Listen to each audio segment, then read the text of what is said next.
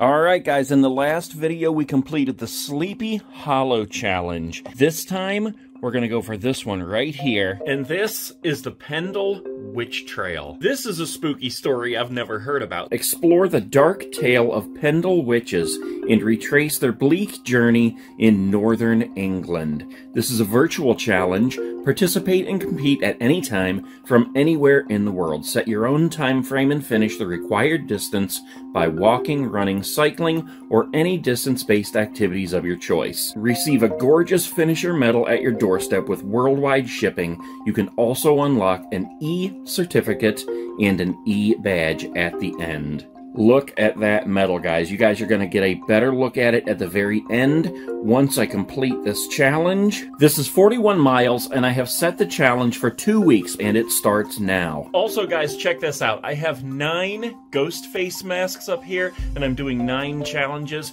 So each one I complete is going to go on a ghost face. Starting with this one right here, on the ghost face on the end. And don't forget, halfway through we're gonna do the Michael Myers 10K, and that one will go right around the neck of the 25th anniversary ghost face right in the middle. So I decided to start this challenge walking through a graveyard because the story of the Pendle witches is quite a spooky one. Basically, back in the early 1600s, there were 2 families, mostly of women. They basically claimed to be witches from the get-go, which was their first mistake, as the way they made money was by selling natural remedies and things that people just looked at as supernatural at the time. They were poor, they didn't have any money, so one day one of the younger women in the family was walking through town and begging. She asked a guy for some money. He kind of grumbled and just walked on, and she didn't like that, so she cursed him as he walked by. About 20 feet down the road, he collapsed. She was completely convinced that her curse worked and that she was truly a witch. And she felt so bad that this is something she spoke of outwardly, basically to anybody who would listen, even standing by the man's bedside begging his forgiveness. So with pretty much this admission on the table that they were in fact witches, all the people from both families were wrangled up, thrown in prison, and put on trial. As they were pleading for their life, the 9-year-old daughter of one of the women came into the courtroom and, as the star witness, pointed straight at her mother and said, yes, she is a witch. And she gave all kinds of details, which were probably from little stories that the family had told her growing up. But nonetheless, the court took it as truth and let every single one of them hang, except the 9-year-old girl, who later on in life was put on trial herself out of suspicion of being a witch. There are a lot of aches and pains associated with both being overweight and doing something about it. Feet, knees, hips, back. Let's just take it head to toe. I have chronic headaches, neck and shoulder stiffness. Since beginning these walking challenges, I've had 2 upper third molars extracted and 3 dental implants placed in my lower jaw. I have chronic back pain that reaches from my neck, down my spine, and across my upper and lower back. While walking, the muscles in my lower back contract and tighten as the weight of my stomach pulls on it with every step. The longer I walk, the more it hurts. I have a torn ACL in my left knee, and both knees suffer while I walk from the impact of every step. I have periodic bouts of sciatica, which is extreme nerve pain that radiates from either hip all the way down my leg to my ankle, sometimes even requiring the use of a knee scooter to get around because it's too painful to even take a step. I have frequent flare-ups of the muscles in my Achilles tendon where it connects to my left heel, which makes it extremely painful to walk. And last but not least, I take medication for gout in my left foot, which is a condition that causes swelling and pain in my toes, so extreme that I can't even wear a sock or have as much as a sheet touching it in bed. But these are some of the pains I have to deal with if I ever want to go from this back to this. So I've been doing a lot of walking around the neighborhood and around the track at the park, as well as the treadmill. This challenge is 41 miles, and it's amazing how far you actually have to walk just to get in like 1 or 2 miles. I've been all the way up to the main road, all the way over, all the way down to the school, and back over here to the park, right over here. And by the time I cross this road right here and get over to the park, that's about 2,000 steps.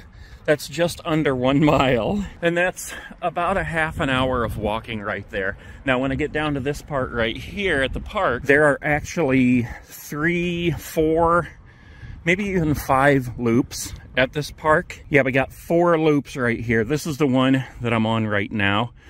And in terms of steps, that's just under 1,000 steps right there.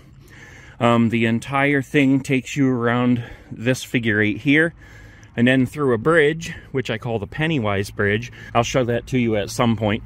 And then around this loop here. So if you walk the whole thing, everything you see in green, it's almost 2 miles. And if you walk everything that you see in red, it's 1¼ miles. For now, I've been coming down here and just doing the big loop here a couple of times, 2, 3 times, getting a few thousand steps. There's picnic tables here. There are benches placed around the loop if you just want to sit down for a minute, because sometimes my lower back gets really, really tight and painful, and I just need to sit down for a couple minutes and kind of refresh. And I was actually a little off on this loop right here. Step-wise, it's about 700 steps, maybe 702 or something.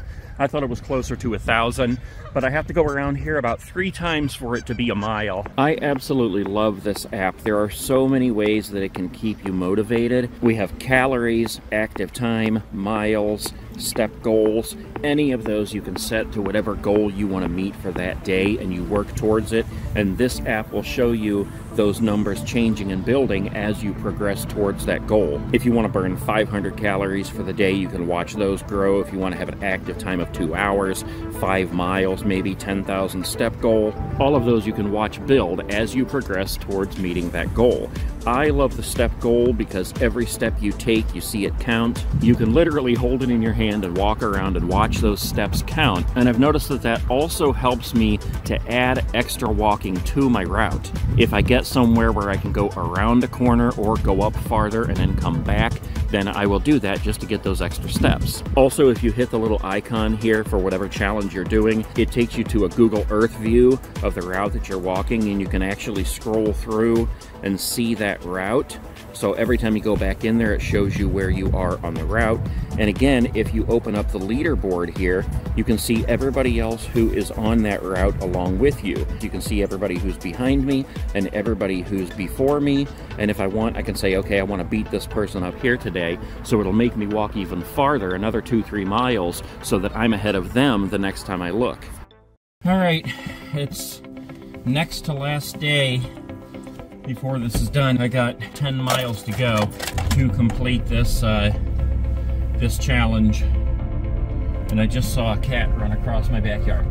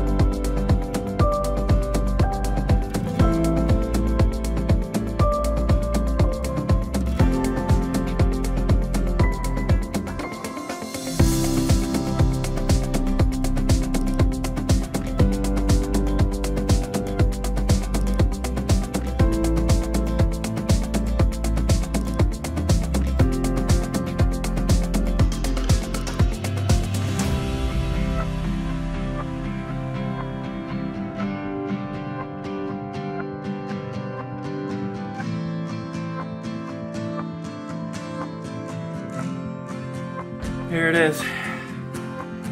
Another challenge in the bag. That's a lot of work, guys. 41 miles on that challenge. All right, let's open that medal. Here it is, guys. Let's get the box open and check this thing out. I honestly have left this in the box until this moment right now, until I factually finished the challenge to even see it for myself. So here we go. Pendle Witch Trial. There is the medal right there. We got to get it out of that plastic bag. Yeah, look at that. And I can already see that this opens, which we're going to do in just a second here. That is an awesome medal, guys. Look at that thing. How cool is that? It's got like the raven on there. There's even a little spider on there. That's awesome. And then, of course, we have the lanyard, the part that goes around your neck, and the back of the medal. Look at that. It's a witch flying through the moon. How awesome is that? Yes, that is so cool. Look at that. Let's get some light on that. Look, there's a cat on the end of the broom. Adventure Challenge finisher, 41 miles. That is so cool. This was a tough challenge, guys. The more I do this, the easier it'll get, but there's the medal, and there's the lanyard. Pendle Witch Trail. We got the witch hat right down there. Pacer Virtual Challenges. Very cool. This was such a good idea. I love these medals. Now let's open those doors. All right, here we go. Opening the door. The window, I guess it is. Look at that.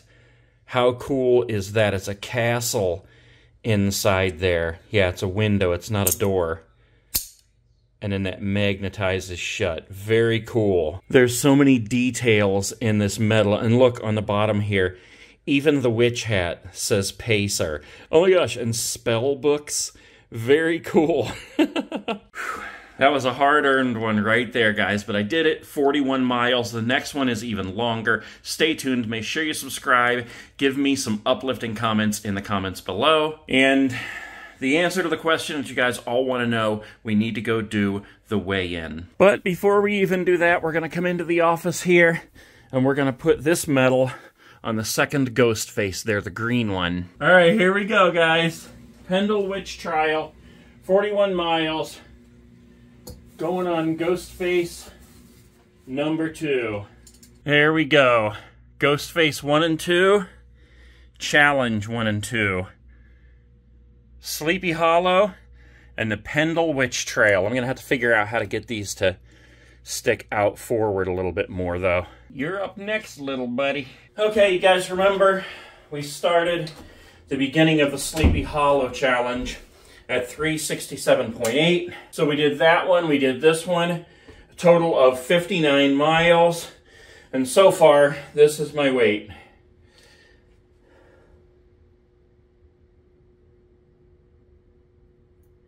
$362. So that's almost 6 pounds, guys. It's a start. I'm going to get a shower and some dinner. Stay tuned.